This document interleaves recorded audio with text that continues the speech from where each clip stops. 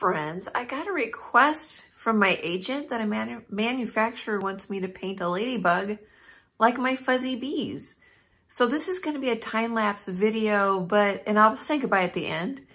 But if you want a traceable for the ladybug, let me know and I'll get that set up.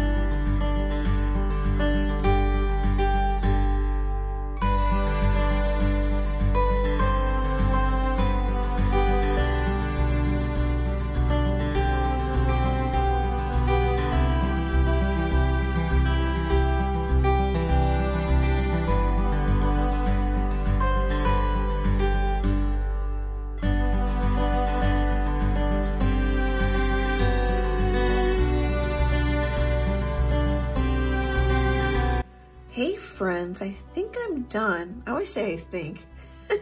That's because I'll look at it tomorrow morning when I haven't been painting it. And sometimes I see things that need to be changed in the morning.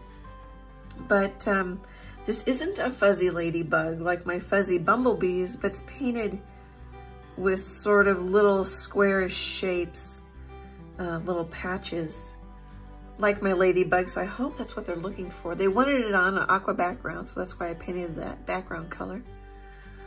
Anyway, as I mentioned in the beginning, let me know if you want a traceable. Oh, here, I'll show you the aqua colors I used. Brilliant aqua green, and phthalo green. And then the red is cad red deep hue, and then I mixed it with some white. Okay, well, thank you so much for watching. Thank you for subscribing. I really appreciate that.